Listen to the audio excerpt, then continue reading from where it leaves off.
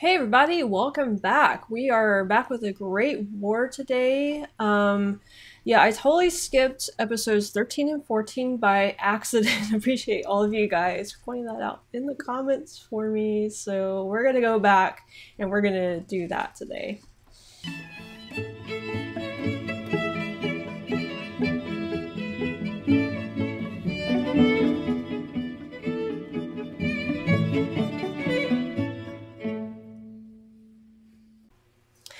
Alright, so as usual, I have my sidekick Roger here with me.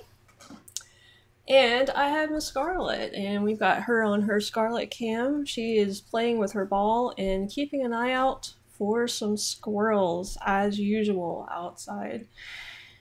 But, yeah, so I'm a little, one of those people that's a little OCD, and I like to be very, very thorough with my, with stuff that I do. And so that means that, yeah, I could have just watched weeks 13 and 14 on my own and just kind of like gone on to 17 and 18 because we've already done 15 and 16. I don't know why I thought we had done 13 and 14. It's just one of those mind tricks, I guess, that my mind played on me and thought I'd already done them. So, yeah, before we get into the video though, you know what time it is. It's comment time. I want to review some of your comments from the previous videos that we did. And if you don't want to watch this, you can skip it. I do put chapters in my videos, so you can go right to the reaction chapter if you want to. But first, let's look at some of your comments.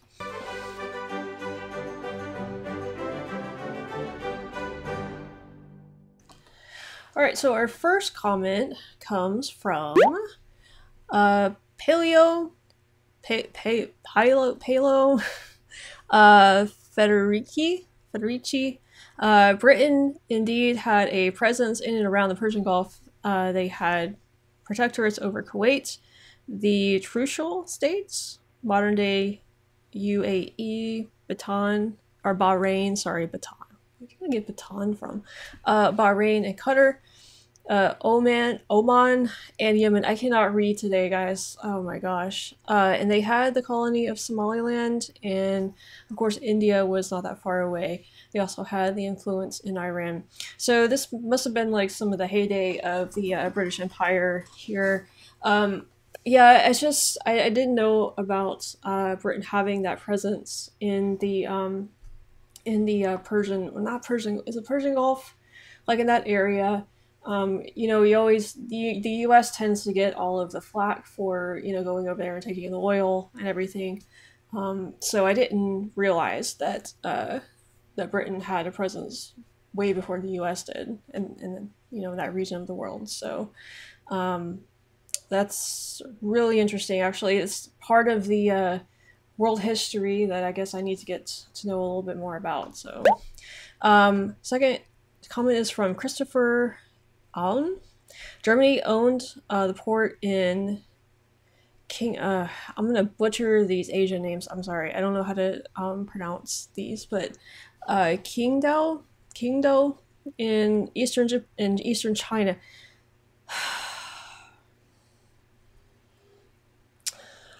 A colonial possession similar to British Hong Kong. The Japanese declared war on Germany at the start of the war, since they were allied to Britain because the German holdings in Asia had few troops. See, I don't know this history about Germany being over there in that part of the world. I know that there were a bunch of colonial powers in Europe. So we had Britain, we had the Netherlands, I think, Germany, I think Portugal, Spain, a lot of them, France, you know, so a ton of like European countries had colonial ambitions around the world, I guess.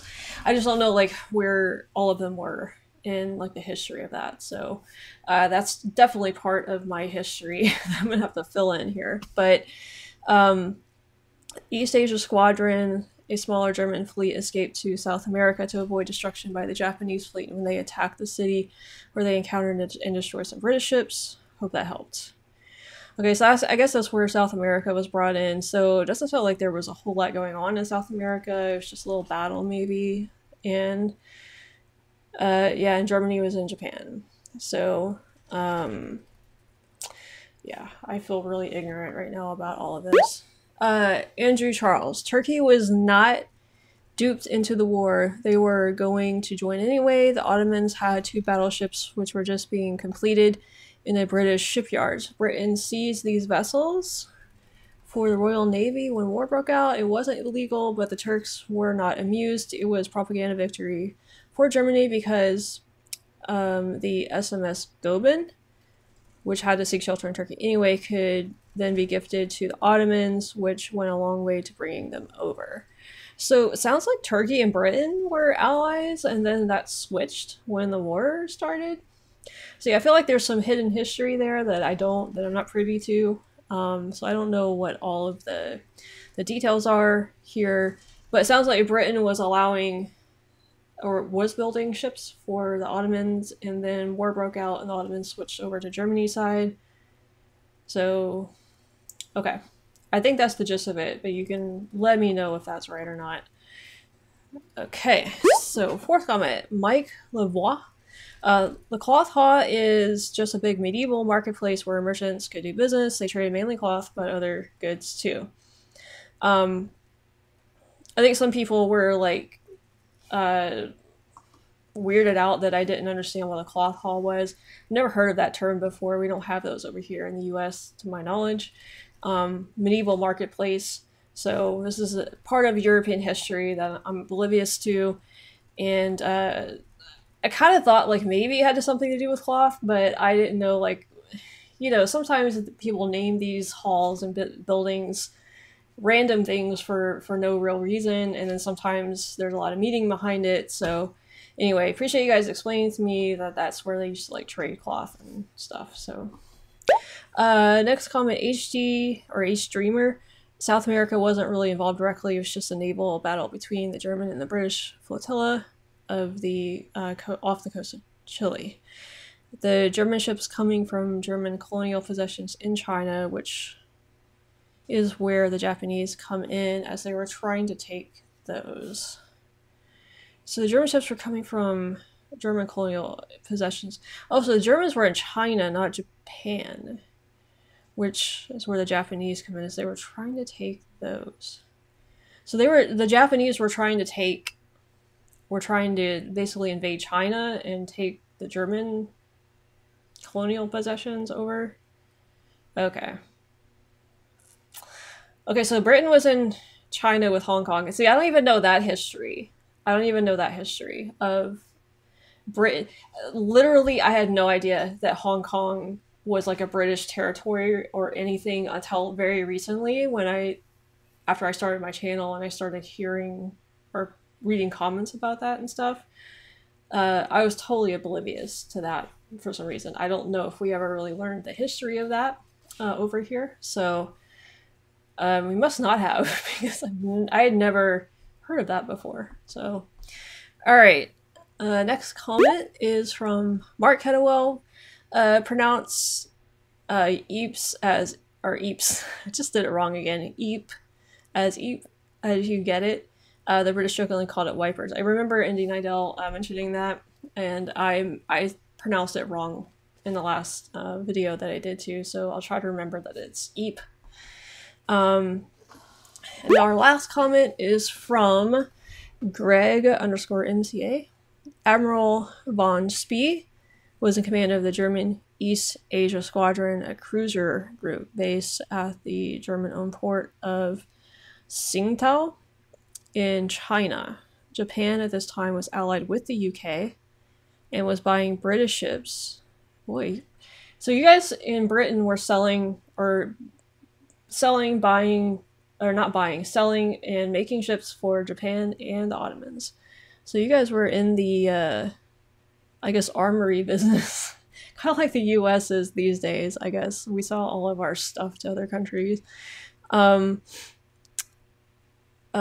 British ships and being so far from home at the mercy of Japan, von Spee decided to take his flotilla and find a way home to be more useful to Germany. Avoiding Japan and British bases, he decided to cross the Pacific Circle around South America and try to find a way through the British blockade in the North Sea. However, he first encountered British cruisers off Chile, and then British battle cruisers in the Falkland Islands, where he went down fighting. Okay, So basically, sounds like he just got in a skirmish with the British on the way to China slash Japan, um, off the coast of South America. Okay, I kind of think I'm putting that together now. So, oh man, guys, so much history is so confusing. It takes a while to sort it out in your head, you know, when you first start learning about all of this stuff. But I'm gonna go ahead and put in my earbuds here. Let's check in on Scarlett and see what she's doing. She's gonna entertain you guys while I put my earbuds in. She's being a very patient pup right now. Okay, so I think we're ready to go. We're gonna watch episode or week 13 first, and then we'll get to week 14. So let's see. Let's kind of backtrack a little bit and see if we miss anything important by skipping these weeks. I have a feeling there's probably going to be a couple of things in here that I need to know about. So let's see. Let's see what Indy Nidell has in store. My door's open and Scarlett decided to leave. So okay. All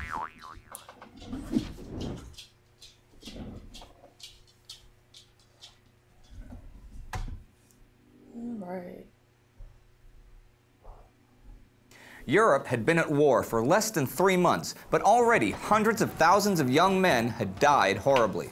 In the interests of morale and patriotism, the media in each warring nation had portrayed its side as good and the enemy as evil. And what we begin to see is that there was a gap created between what people believed about the war at home and what was actually happening on the front.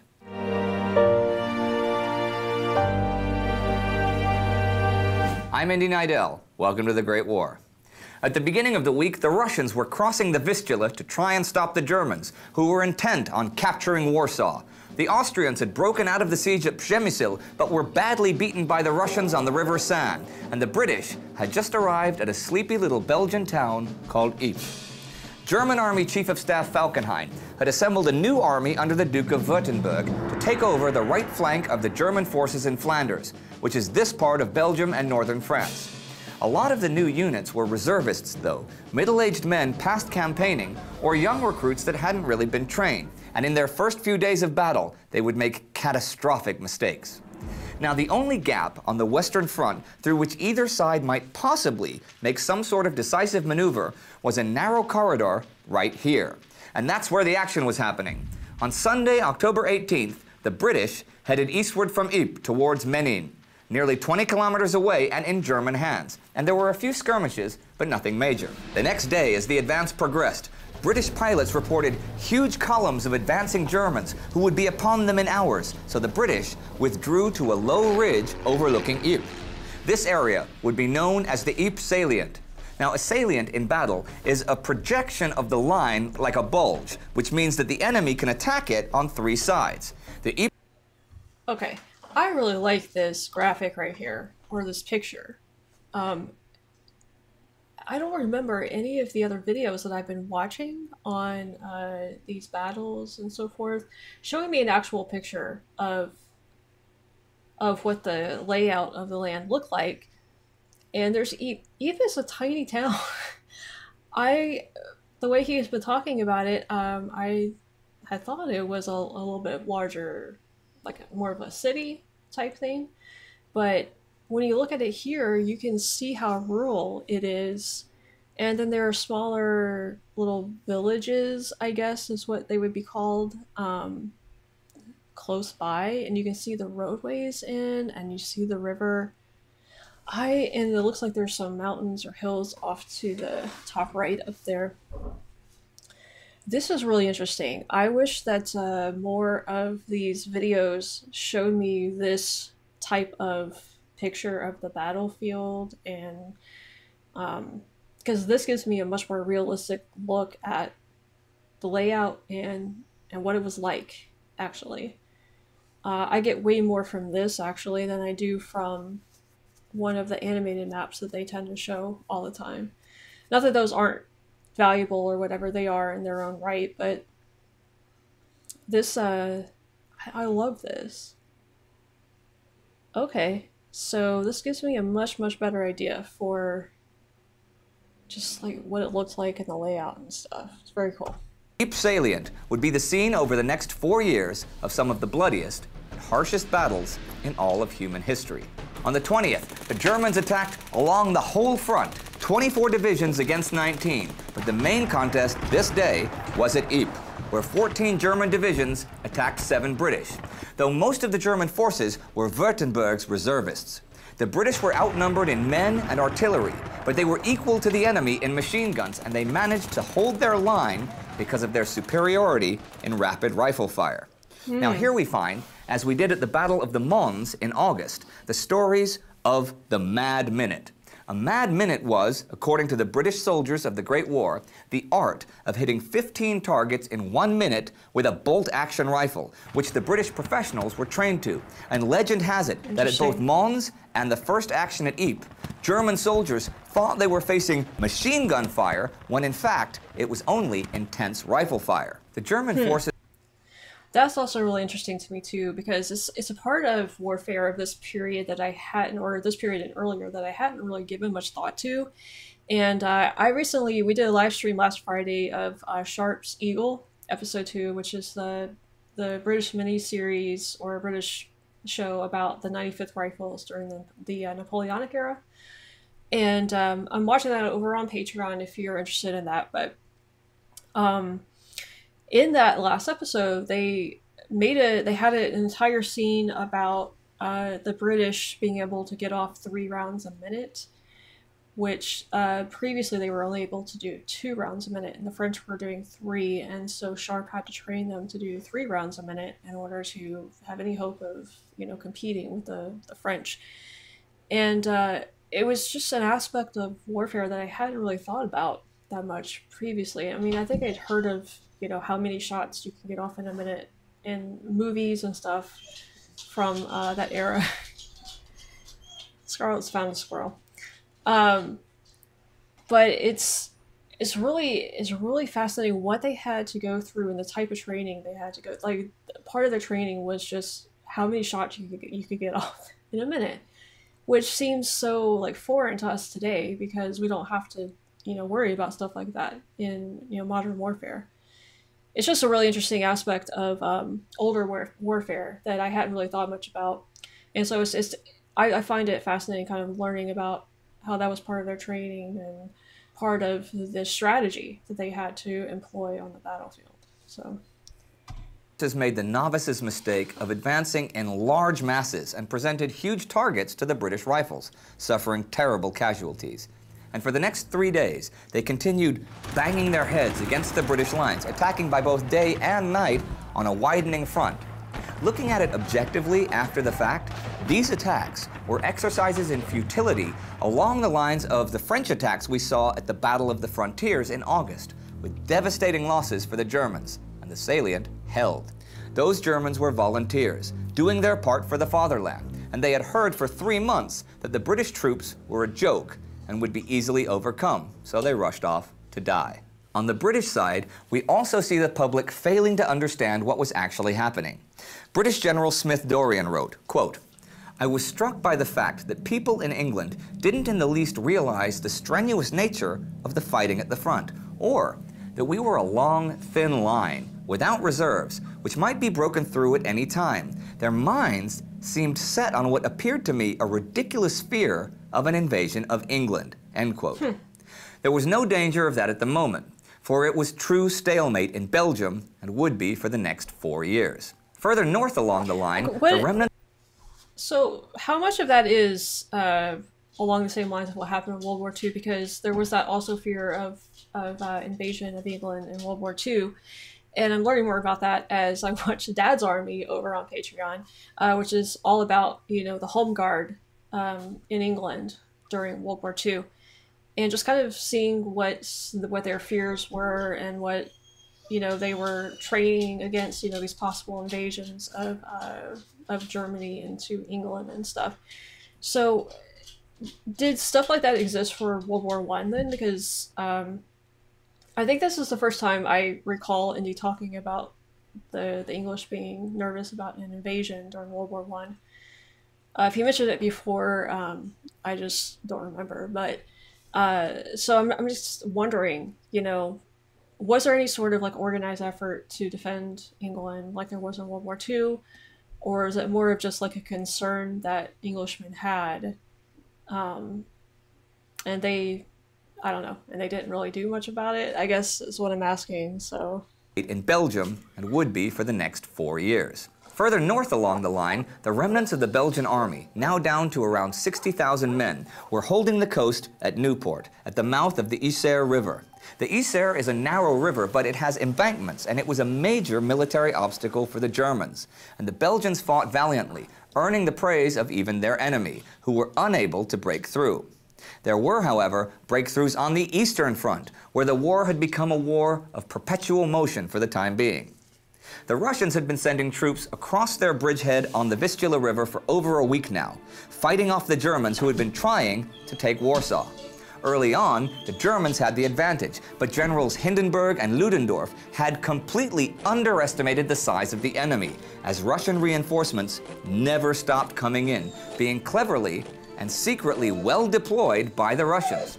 From October 18th to 23rd, the Russian army, after weeks of preparations, began its own attack, even threatening to surround the Germans, who began to retreat on the 20th, realizing that with the mud and the sheer number of opponents, they would not be able to take Warsaw. Further south, the Austrian Chief of Staff Conrad tried again to take on the Russians with his army, this time at Ivangorod. This was not as prudent as the German retreat. On the 22nd, the Austrians attacked, and 4 days later, they were forced to retreat, with 40,000 Austrian casualties. Once again, the Russians would surround Przemysl fortress, garrisoned by 150,000 men, and it would once again be an Austrian island in an ocean of Russian territory. And since I mentioned oceans, we should turn our attention to the Yellow Sea, where the Japanese had the German port of Tsingtao under total blockade. This week, the German torpedo boat S-90 slipped out of the harbor and sank the Japanese cruiser Takachiho with a single torpedo. 271 sailors were drowned. The S-90 was, however, unable to run the blockade and returned to Tsingtao afterwards, and was scuttled by the Germans when she ran low on fuel. There was... Okay, so Tsingtao. So one of your comments mentioned that in comment time. So Tsingtao was the German port in, was it in China? Let me. I don't even know where the Yellow Sea is, guys. So I'm gonna look this up here.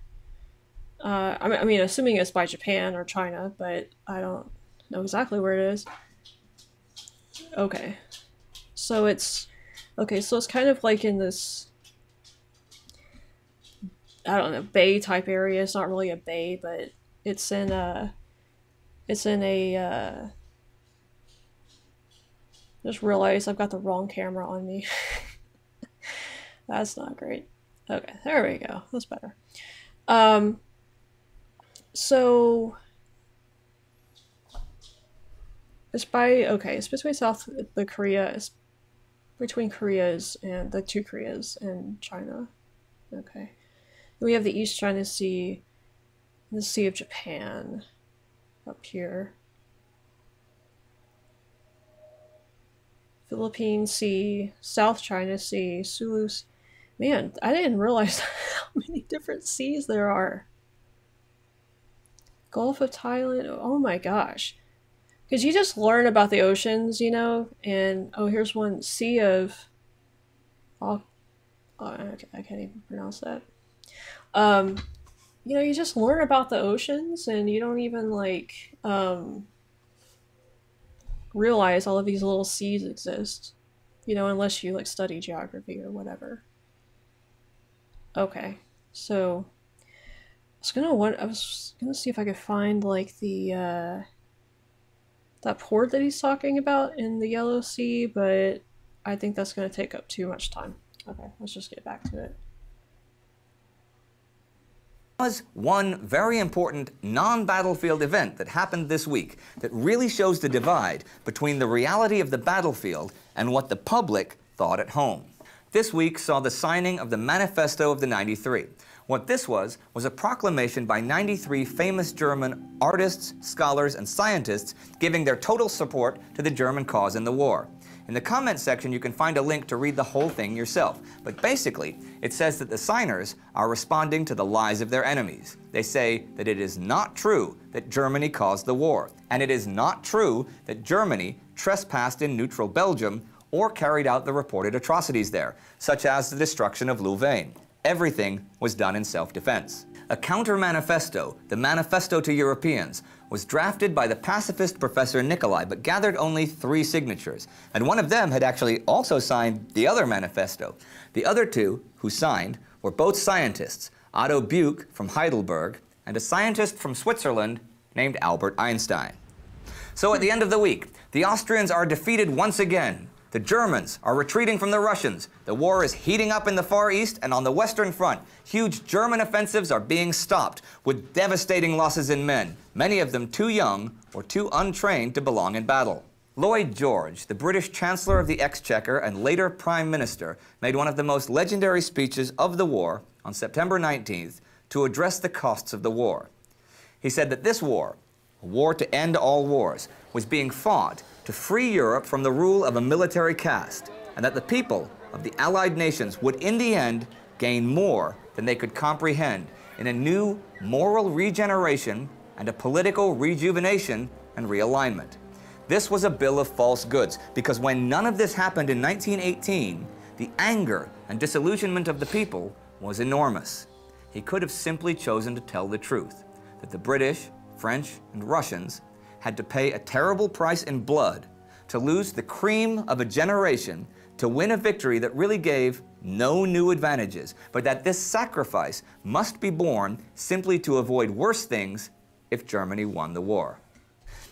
I mean, to be fair to him, though, unless I'm reading this wrong, I mean, he can't predict what's going to happen in the war. You know, I think obviously he was giving a rah-rah speech, you know, to try and boost morale and get, you know, the nation, Britain, behind him and behind the cause or whatever. But, I mean, it sounds like Indy is accusing him of lying to everybody when, like, he doesn't know what the outcome of the war is going to be, you know? I don't know, unless I'm just misunderstanding what Indy's saying right there. But I think this might be a little bit of an unfair assessment, you know, towards him, maybe. But you guys can correct me down in the comments if I'm misunderstanding that. After watching our weekly episodes, you might have some questions about certain details or just generally want to know something about us. For exactly these... Okay, so he's just telling us about the special videos that they have right there. All right, so what we're going to do is we're going to switch over to week 14. And let's take a look at week 14 and what's going on there. And Scarlet has abandoned us here. I think she's gone to look for squirrels. In the last 3 months and 2 days since the Austro-Hungarian Empire declared war on Serbia, hundreds of thousands of men have died violently in battle. These men were the professional or trained conscript armies of Europe, but with their passing, and with no end of the war in sight, the warring nations were now forced to send untrained recruits, even teenagers or middle-aged men, to die in battle like lambs to the slaughter.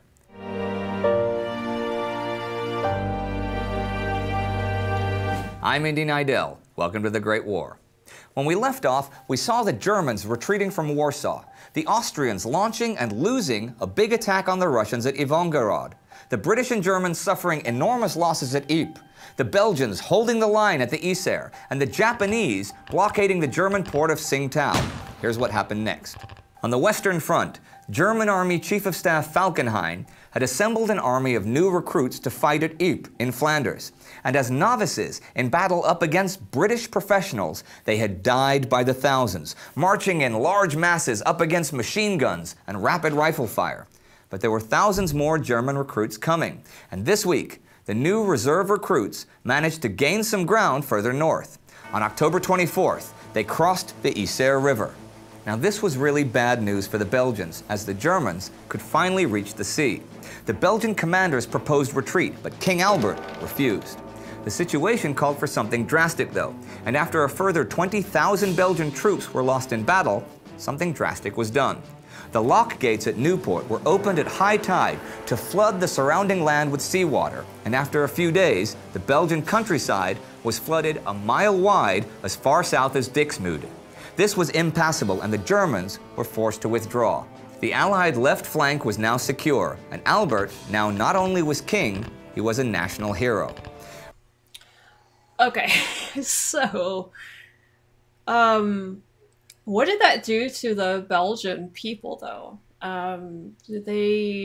Were they given the opportunity to evacuate, ruin? I mean, that seems like it would ruin a lot of people's land and property and all of that stuff. So, I mean, I guess you have to take that into consideration, but you also have the argument of this is war, so, you know, we have to do what's necessary, and, you know, you might have to take some some losses of personal property and stuff to do that. So yeah, that's interesting. I don't think, I mean, I've heard of the Japanese, or the Chinese, like, opening the dams to is it the Yellow River in World War II? They killed like hundreds of thousands of their own people when they did that. I think it was a similar tactic to this, so I'm hoping that Belgium, you know, took precautions to prevent a huge tragedy like that. So, yeah, again, this is a tactic in war that I had not really learned about previously, so it's interesting to kind of hear how some of these countries are coming up with, or things that they're coming up with to stop the enemy.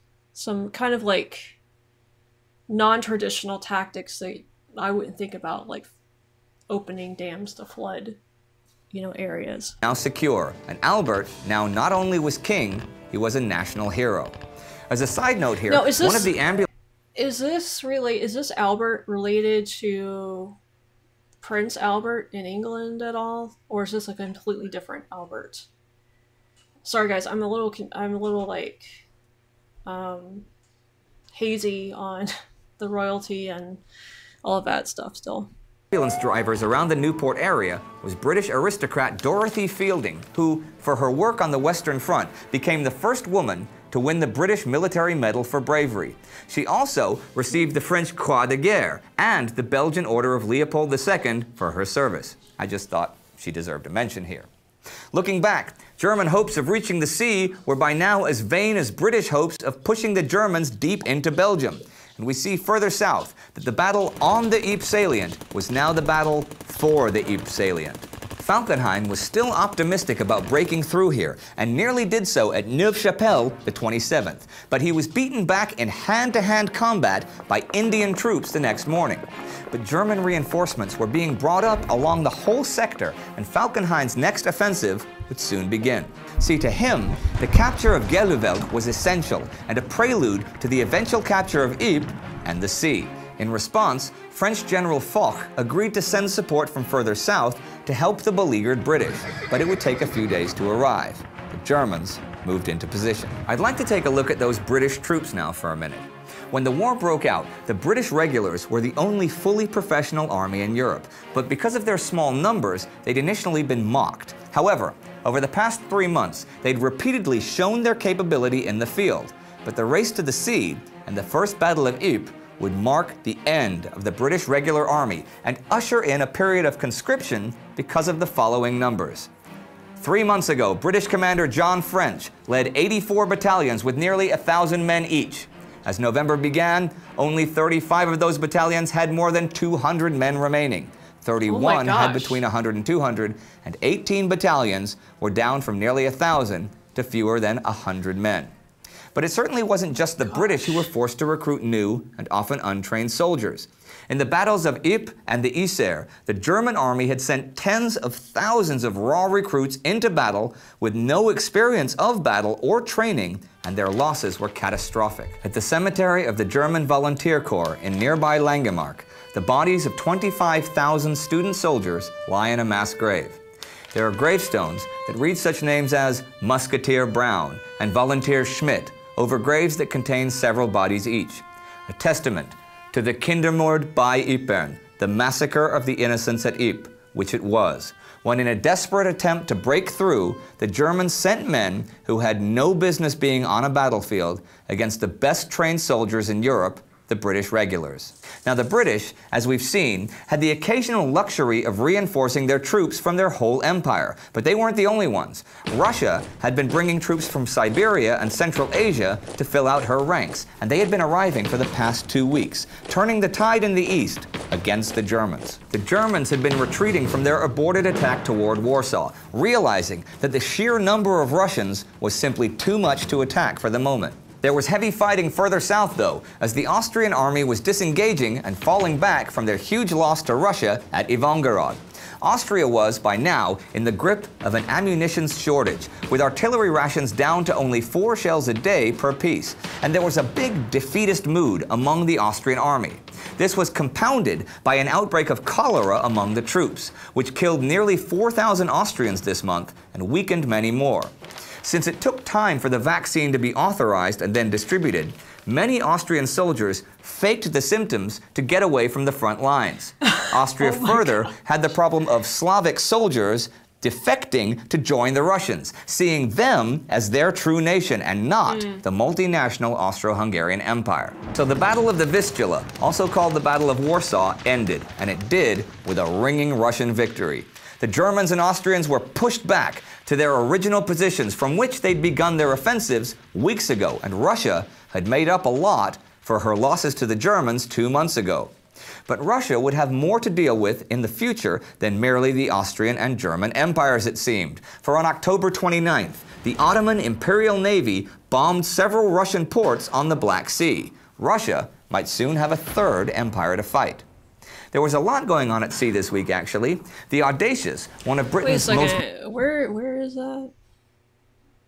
Russian ports on the... It is... Is this the Mediterranean? Is this in... Oh, shoot. Oh, guys. I wish I knew. I feel like this is around the Mediterranean, but I don't think it is, actually. Let me see. Blacks... No, yeah, of course. I know it's not the Mediterranean. I knew it was, like, close to it, but not... Okay.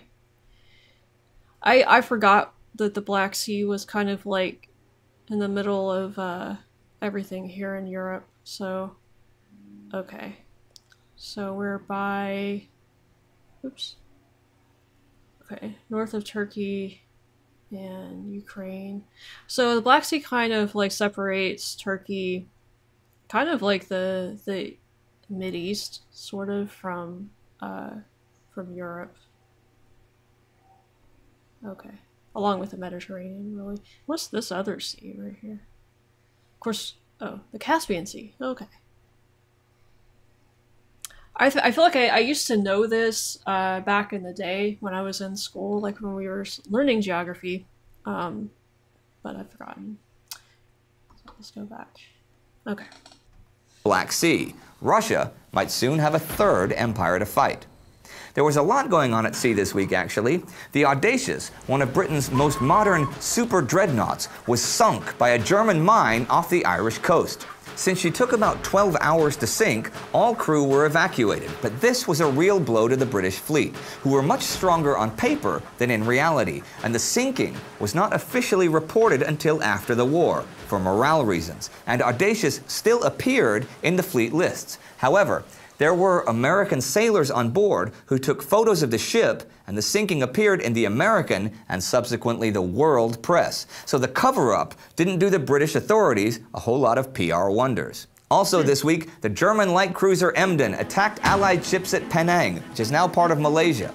In a quick raid, the Emden sank a Russian cruiser and a French destroyer before fleeing. The Emden was alone in the area. The rest of the German East Asia Squadron had left for Germany at the beginning of the war, and she continued her raiding adventures for another 10 days until being damaged by the Australian warship Sydney and being run aground. Okay, I have a question about these ships. Okay, we always see this little abbreviation, and it's not an abbreviation, it's a, shoot, what's the word for, well, I guess, maybe it is, it's not, I don't know. HMAS, USS, HMS. SMS. Like those at the beginning. I don't know what the term is for it. You see that at the beginning of the ship names, basically. And I'm just now like starting to figure out that I know that the USS is the, I guess, United States something, United States ships, United States service. I don't know. HMS for the Brits. I have no idea what HMS stands for. Hi, yeah, you guys let me. What does HMS stand for? HMAS. So Australia obviously is part of the Commonwealth, and so they're probably going to have the same designation as the British ships. I'm assuming that the A stands for Australia. There, SMS for the Germans. I don't know what that stands for. So I'm just realizing now that each country has like their own thing. I'd never really thought about that before. So if you guys let me know, first of all, I'm sure there's like an actual name. Scarlet's found. Scarlet. Hush. Scarlet has found a squirrel. Anyway, so yeah, what I'm trying to say is, got off track. Let me know what those things stand for down in the comments and what they're called, because I'm sure there's like a name for these designations, like a military term for it, maybe, that I don't know. So yeah. During her raids, Emden had captured or sunk over 20 civilian vessels and become the scourge of the local seas. Now, before I wrap things up today, I'd like to tell an unrelated side story here that I don't know where else to put. I got this from Max Hastings' book, Catastrophe. At this time in Ypres, Ronald Coleman was wounded in the leg, and the war for him was over. But he went on to become a Hollywood star. Funny thing is, his regiment also contained Basil Rathbone, Claude Rains, and Herbert Marshall, who all also became Hollywood stars. Oh, what are the odds of that? So at the end of the week, the Belgians are flooding away the Germans. Further south, the British are awaiting French help, while the local Germans get ready for a huge new offensive in Flanders. The Russians are on top now against both the Germans and the Austrians, but Russian ports have just been bombed, seemingly by the Ottomans. It was also around this week, in 1914, that the term no man's land appeared, describing the space between the rival trenches. So when would it stop? It was a good question. Now that hundreds of thousands of men had died, and the warring nations were recruiting teenagers and students to send into battle, when would it all stop? When would we win? Well, it wouldn't stop for another 4 years, after a shocking number of those new recruits died violently in the mud or drowned beneath the seas because, as George Orwell so simply put it, the only way to swiftly end a war is to lose it. Even though this war had taken the lives of hundreds of thousands of men, like any war, it also had its share of mythical heroes whose stories would fascinate and terrify common soldiers on both sides of the trenches. One of these larger-than-life figures was Manfred von Richthofen, aka the Red Baron. Check out this special video we made. All right, guys.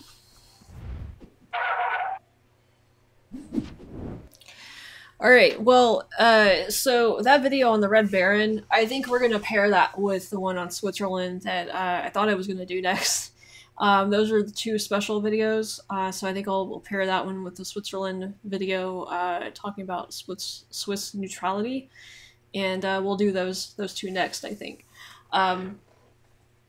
So yeah, a lot going on here, a lot going on. I'm definitely like putting together the whole Flanders Fields thing now that I'm learning about Ypres and, you know, all of the fighting that went on there, and kind of like the stalemate that was kind of going on there and stuff, and all of the people that were dying, all the soldiers that were dying. I do understand, I think, a little bit better the concept behind Flanders Fields, which is something that I had never heard of before until I started learning more about World War I on my channel. So I think the first encounter I had with it was learning about Gallipoli and the Anzacs.